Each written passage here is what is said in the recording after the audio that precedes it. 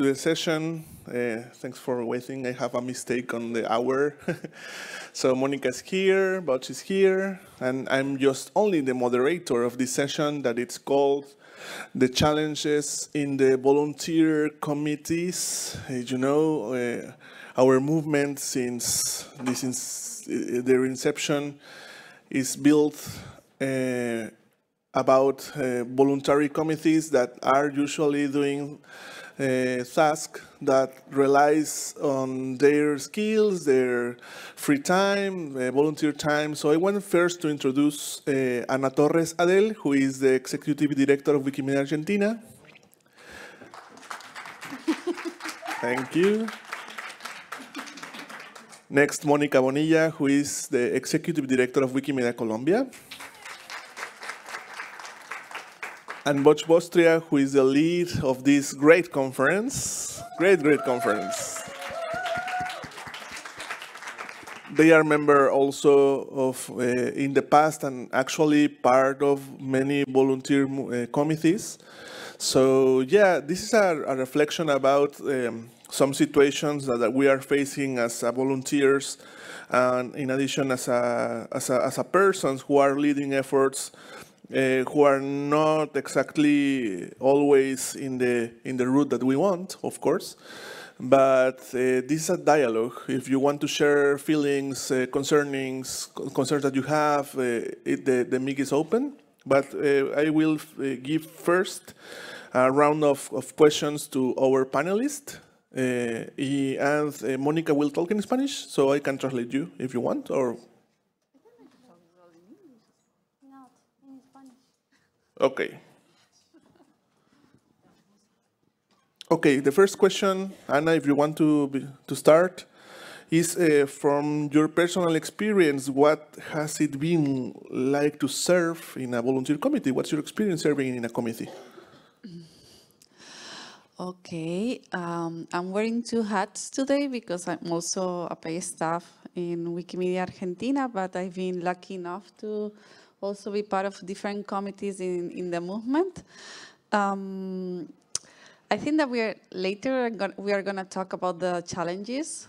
There are many, but on the good side of being part of committees, I think that for me, the biggest,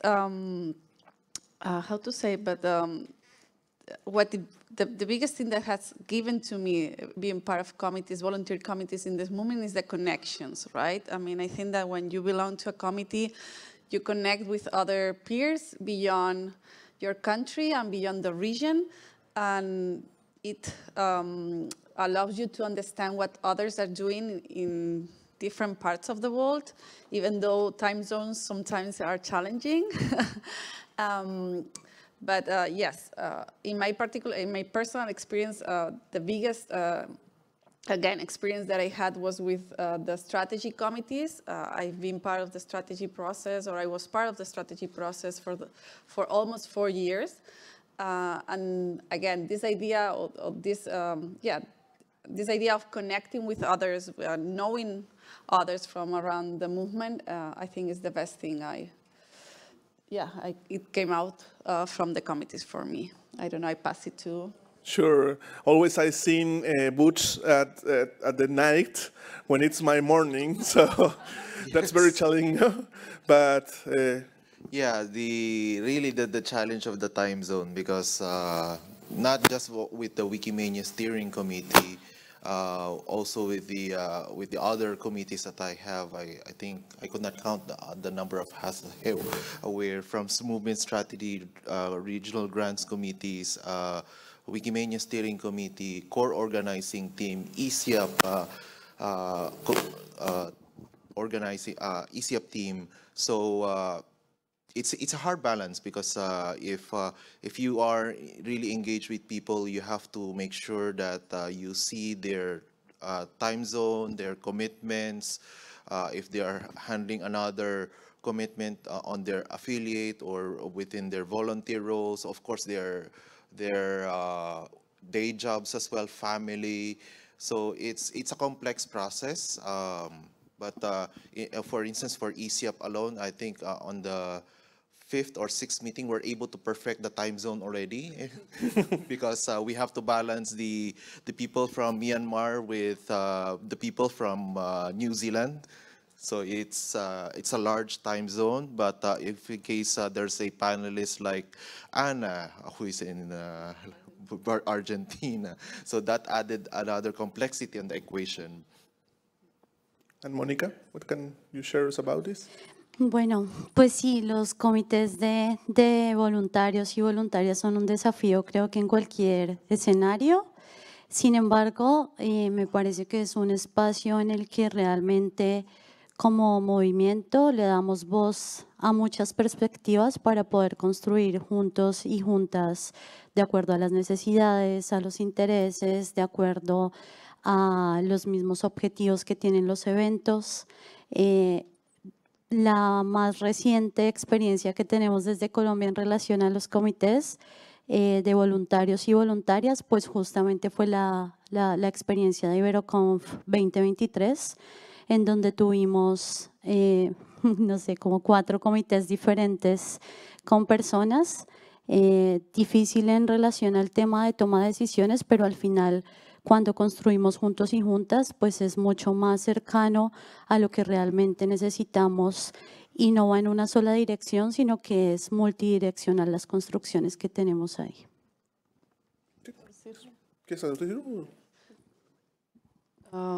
Let me see if I can translate that.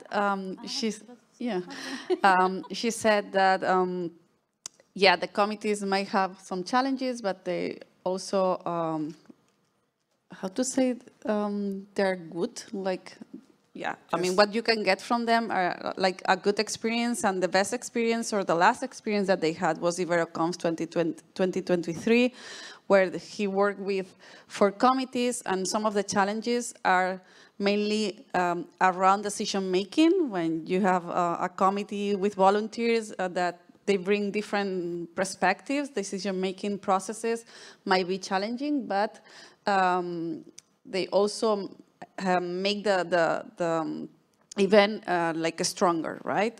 So I think I summarize it well. Yeah. Okay, yeah. Okay, looking at the Spanish-speaking people. And talking about the common force that are ensured by the composition of many persons of the movement, what do you think about the composition? We are granting equity in the composition of the bodies of the movement, actually? What can you say about it? Oh, God. This is a very difficult question. I think that my answer is no. I mean, I'm not sure that we are getting there yet. I think that belonging to a committee depends on a lot of things. And as the societies are built today, women are still, I don't know, having 2 or 3 works, not many free time. Yeah, good. Yeah, makes more sense. No many free time. I mean, taking care of the kids, taking care of the house. I mean, we have seen it a lot during the pandemic. Yes. I mean, the pandemic, of course, has hit us, everybody, but not equally. I think that we have been hit more, right? So I think that we still have a lot of work to do regarding reaching equality in committees. I think that at least this question is on the agenda, and maybe some years ago it wasn't even on the agenda. So I'm happy to see that we are questioning and opening, right, this kind of discussions. But we have to do things about it. I remember when some women of the movement asked for quotas, that it was like unknown, right? I mean, I remember that it was a huge pushback. No, quotas, no, because yeah, it goes against democracy. I remember that. There's a lot of experiences around the world where quotas, in fact, have strengthened the democracies, right? So I think that there's a lot of things that need to be addressed regarding this issue, and we are not yet there. So my answer is no. Okay, so for the steering committee of Wikimedia, actually I was only brought into the steering committee in the middle of the pandemic, um, because they are looking for a person who is best, who would describe on the next host. But unexpectedly, when it was moved from Bangkok to Singapore, the question of visas came into the picture, and the best person who could explain that are those who are struggling in applying for visas. So the only best person who could explain that is either me or Ivan, but sometimes Ivan is not present. Sorry. So so that got adds a complexity, because the rest of the composition of the steering committee are technically are from the OECD countries, so or those who are in also in the global north. So it's we were already exploring that possibility to review the composition of the Wikimedia Steering Committee, to have voices from other communities and also subject matter experts in their respective fields in decision making in the future of Wikimedia, which happened a few minutes ago.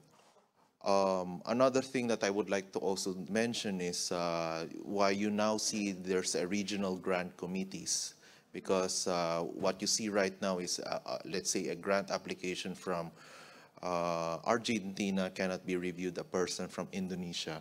They don't know the context or how they operate. So that's why the composition of the ones giving grants is coming from moved from global to a regional setup. So that's how we see right now. But for the other committees, so probably we could explore and collaborate with the other committees like AFCOM and other committees, and how we could do that shape up. For ESIAP, it's quite complex. We have a tense discussion already last Tuesday, but applying the we are Asians, and we have and also from the Pacific, so we used logic and math on determining the composition and of diversity of the council that we're trying to do. Thank you. Bueno, yo también voy a hablar del Comité de Programas de Latinoamérica y el Caribe, y en relación a esto creo que la composición también debería integrar cuestiones como la equidad de género, participación también en la toma de decisiones de los recursos. Hay otro tema que también me parece muy importante, y es conocer las condiciones locales. Entonces, para el caso de Colombia, pues alguien que evalúe las propuestas o las solicitudes de Colombia debería tener mucha más cercanía a lo que hacemos, a nuestras identidades. Y bueno, pues creo que el Comité para Latinoamérica y el Caribe ha ido cambiando, y pues hemos visto cambios que justo están un poco alineados a esto. Y otro tema que también me parece bien importante ahí en relación a cómo deberían mejorarse los procesos es el tema de las revisiones. Pero para estas revisiones me parece importante que deberían estar tanto personas que conocen y que son históricos en el movimiento, como personas nuevas también, pues por lo mismo, ¿no? Como para poder tener varias perspectivas, sin dejar de lado y sin sopesar alguno de los dos puntos.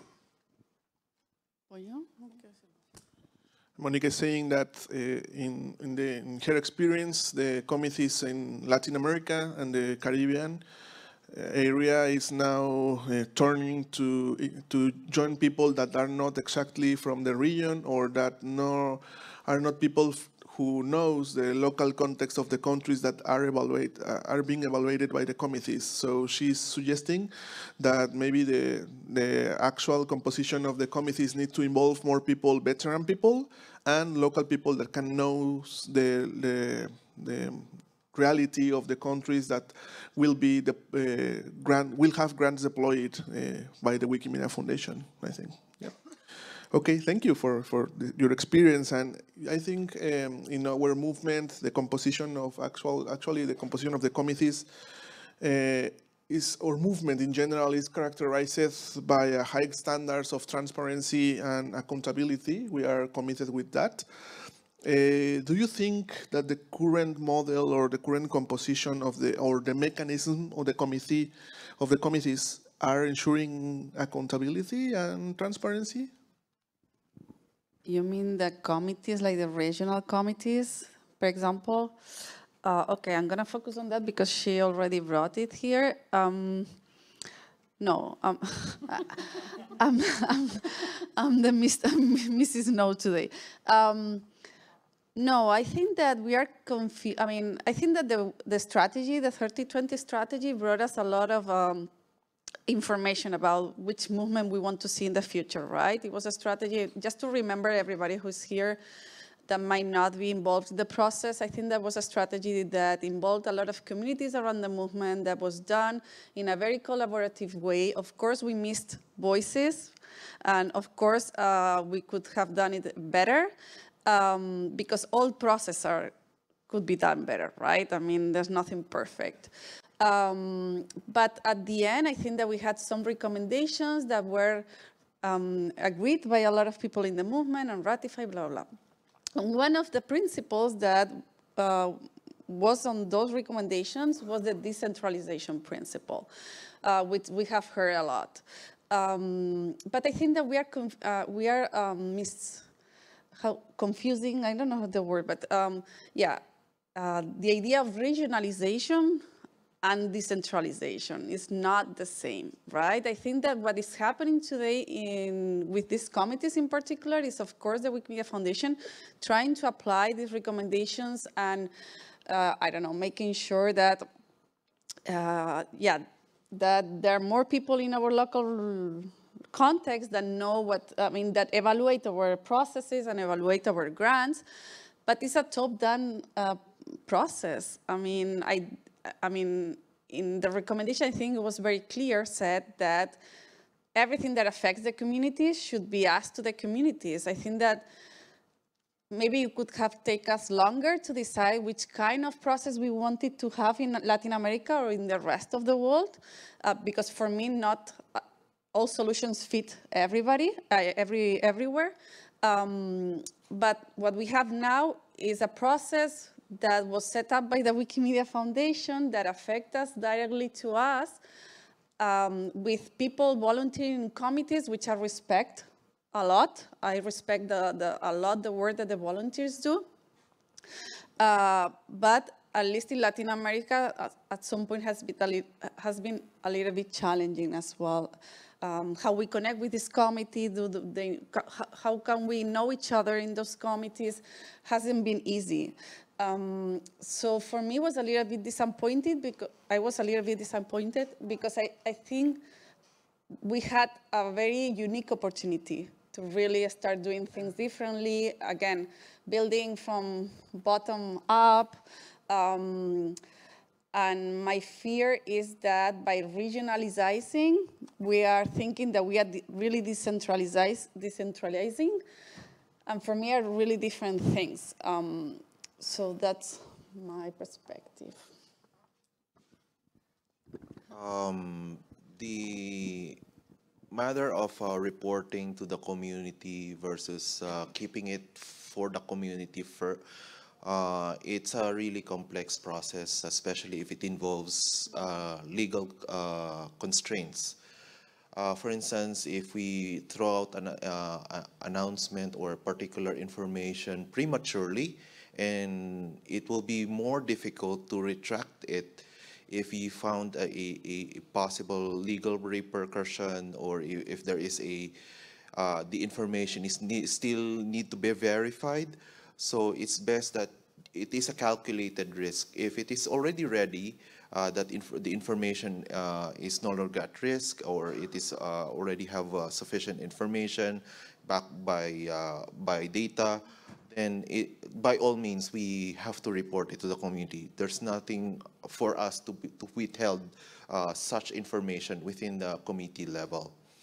Yeah, that's what I foresee for now.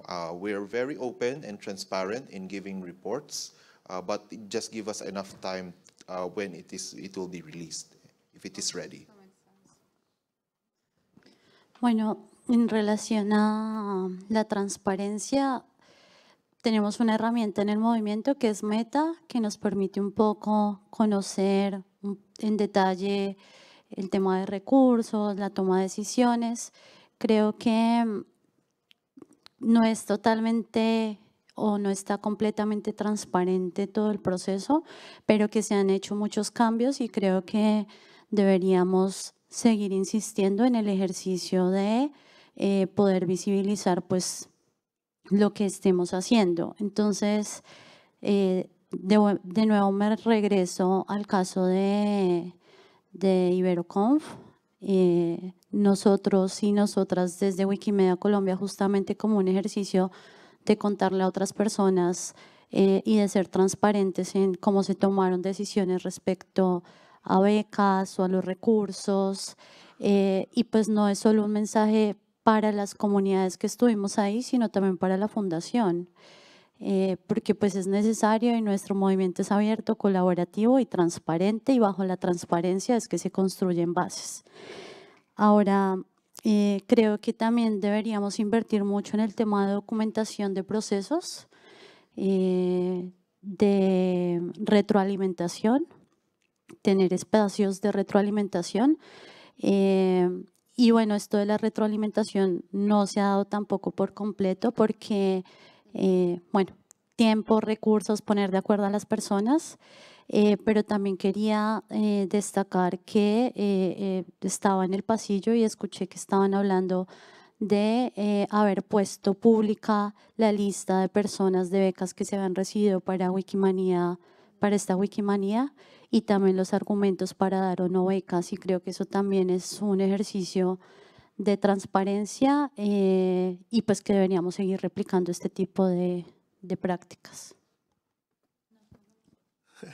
Monica is saying that actually Meta have a lot of details about the processes that the grants are given, that you can find many details, but it's not sufficient about the processes actually. Secondly, she said that she was part of the organization, or was the main organization of IberoConf, the regional conference of IberoCop initiative. And in that sense, the report that she made and her team made was not for the communities involved in the process or the conference, was for the foundation, also for the movement that is public. The report about how the scholarships was decided, how the resources was chosen, or the decision-making process of the conference, of the general conference.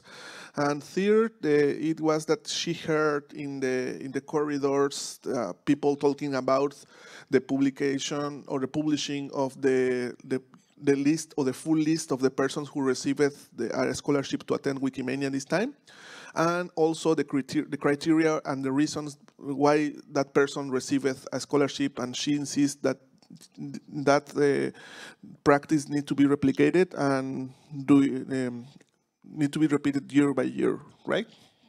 Okay, so yeah, we are in a tricky conversation when we talk about transparency, because every country, every region have a different historical trajectory or a different understanding of transparency means, no? But talking about changes, I heard that it's not sufficient. The actual compositions of the volunteer committees. I don't know if I heard well, Anna, but maybe there's a sort of intervention of the Wikimedia Foundation in the mechanisms of the committees? That's a very hard word, big word.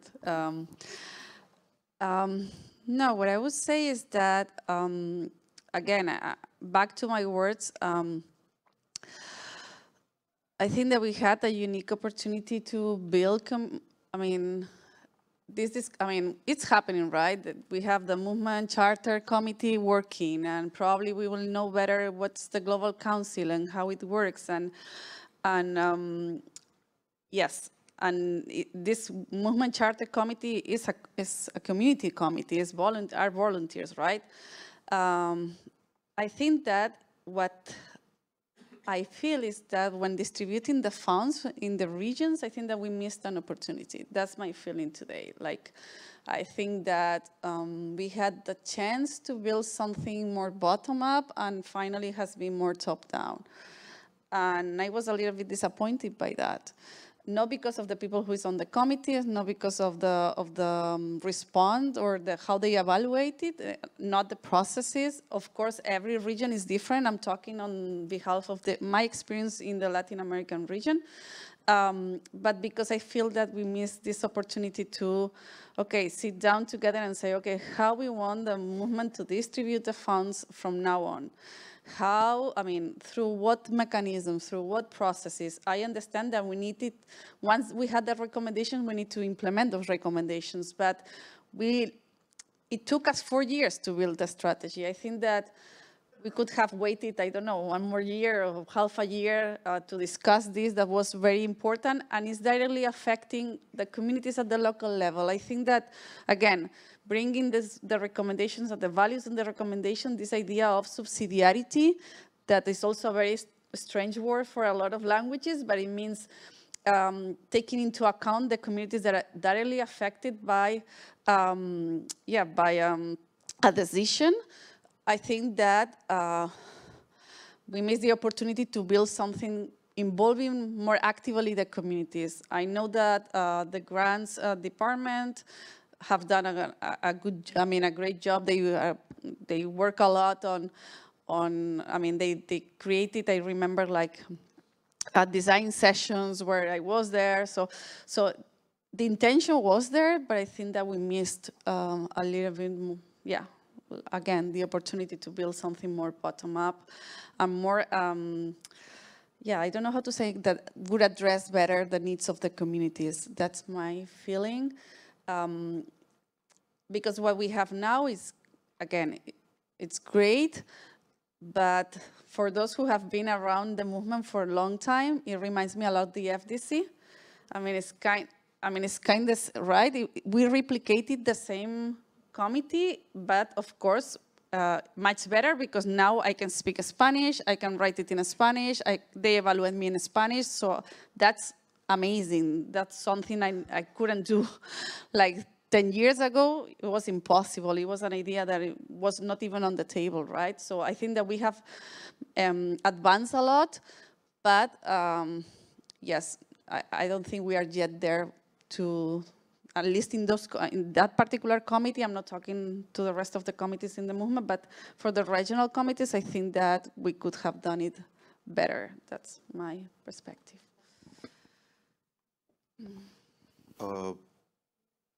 Probably in the Wikimedia steering committee is somewhat loose compared to that I have experience with the regional grant committees. So sometimes it's hard to toggle my mind from one committee to another. The regional grants committees is somewhat complex, but what we do in ECAP, we are trying to engage also with the other regional grant committees, our best practices, so that everything is synced together, because we have regional grant committees. There's local context on everyone, but we need to make sure that we have a unified process. Like, for instance, we need a proper feedback mechanism so that we ensure that the grantee will be able to get a very good grant, rather than we just do a binary selection, like approve, disapprove.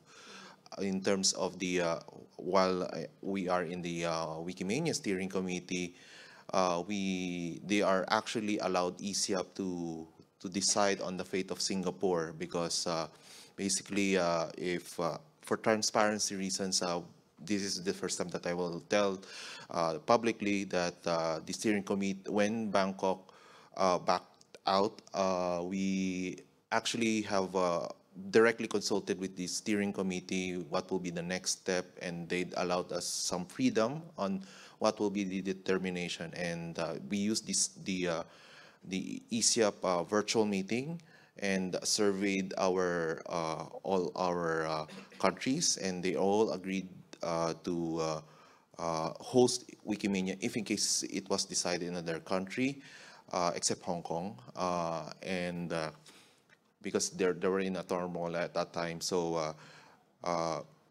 but what we did is we did like somewhat an Olympic bid already, that we have two or three rounds of selection. We base it on hard data, like how many percent this particular group is at risk if it is in this country, how many percent at risk is this country will do if it is in a visa process. So after that, it ends up with the final number. Okay, we got this country to select Wikimedia, and then it was forwarded to the steering committee. We just give sorry, I'm toggling from ESIAP to steering committee, but from on the ESIAP perspective, we want some formality from the steering committee if they accede to our decision, and they have agreed to overwhelmingly to agree to get Singapore. So in future conferences, we try to apply that, but of course it depends on the local context. So we cannot force a certain region like Latin America to do the same process as ours. So it really depends on the local community or the local grouping if what will be the best suit on their side. Bueno, ya hablaron de retroalimentación y también de el tema de recursos, pero bueno, transparencia y rendición de cuentas no son lo único, sino que también deberíamos tener, bueno, y en el caso de los comités de si están funcionando o no, si hemos tenido muchos avances, el idioma, la documentación. Cuando recuerdo que hicimos desde Wikimedia Colombia la primera solicitud de grants, no sabíamos quiénes estaban evaluando ni cuáles eran los parámetros, y ahora ya conocemos al grupo de personas. No estoy segura que tengamos claridad de todos los parámetros que se tienen en cuenta para la evaluación de las solicitudes, y creo que eso pues es necesario. Pero también tenemos que hablar pues de gobernanza, ¿no? De cómo se toman las decisiones, de cuál es la lógica, si son los intereses de las comunidades o si estamos alineadas las comunidades o no con los intereses de la fundación, y el tema de cómo se distribuyen los recursos. Y creo que pues hay una situación de desconfianza en la toma de decisiones, y entonces estaría muy bien tener espacios para poder hablar también con la fundación y construir y preguntar y recibir retroalimentación, pero también reunirnos con los comités que evalúan las propuestas que hacemos. Para el caso, por ejemplo, de Wikimedia Colombia, también hemos hecho construcciones de programas para solicitar grants, en donde hemos integrado las voces de las personas voluntarias en el país, y esto es muy significativo. Y también hoy hablábamos mucho del tema de los indicadores, y creo que eso también es muy importante, que construir una comunidad es mucho más difícil que crear artículos en Wikipedia. Y eso también pues debería integrarse, y no es muy claro aún, pero creo que deberíamos tener espacios para poder, al menos para que el comité funcione mucho mejor. Monica said that she recognizes all the things that has changed the last years about language, about the decision-making process, that it's more open maybe, but it's not sufficient because we need to have more clarity about how the decision is taken inside the committees and the composition of the committees, and be more clear about the decision-making process is not the same, that transparency and accountability is not the same, but we need also more, what did you say? talk about governance, no? Have a discussion about governance inside the volunteer committees. So we're approaching now to the lunch. We have, I think, space for 2 questions of interventions because we have 7 minutes. So if you want to, the microphone is over there.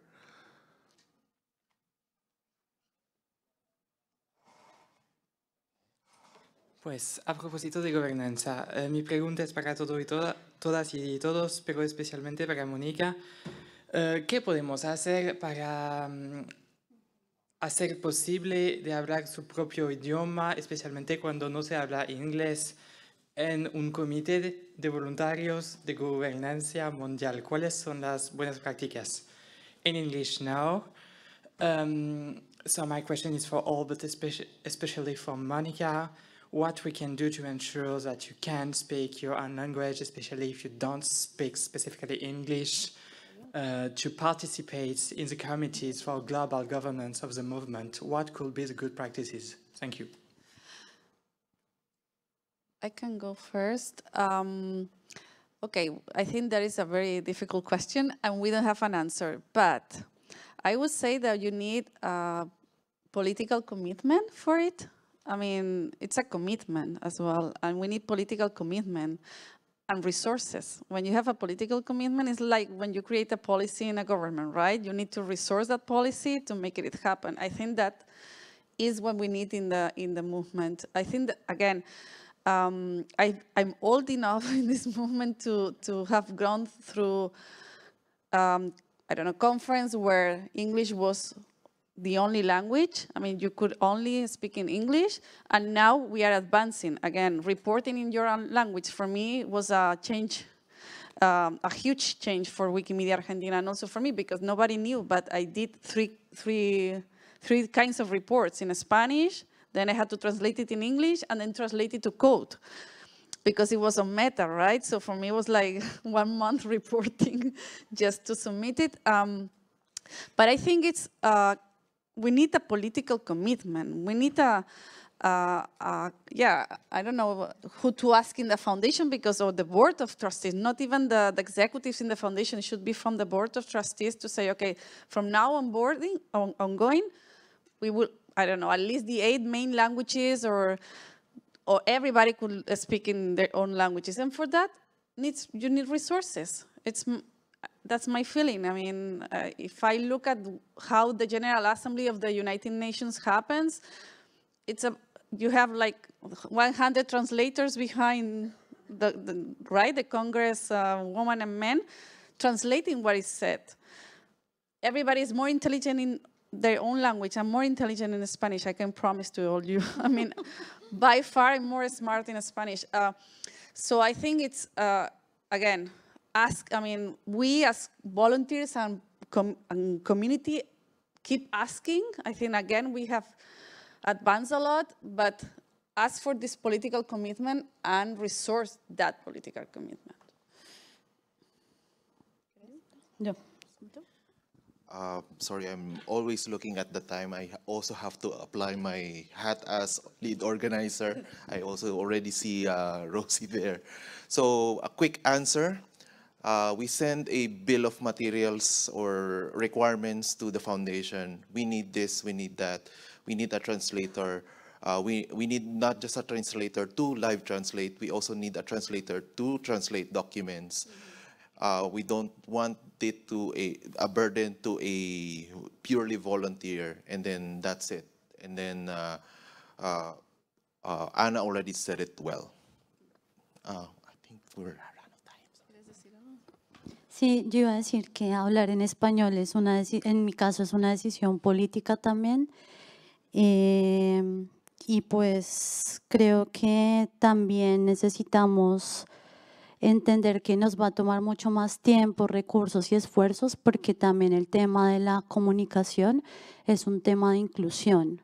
Y pues porque seguimos teniendo espacios de discusión en inglés, pero pues también estamos aquí presentes hablando español y diciendo como, oigan, somos un movimiento multilingüe y necesitamos reflexionar también un poco más sobre esto. Monica said that the willing of talking Spanish is a political decision by her, and language, using your own language is also a political decision. And we have actually more needs about inclusion because talking your own language is a sort of inclusion that it's very important to consider, and we need to work in that. So thank you so much for your time. Thank you for your opinions. Thanks everyone for being here. The conversation continues in the lunch, of course. Especially thanks to Botch that is in the middle of a storm. He is talking here with us. Thank you so much, Anna, Monica, Botch. Thank you.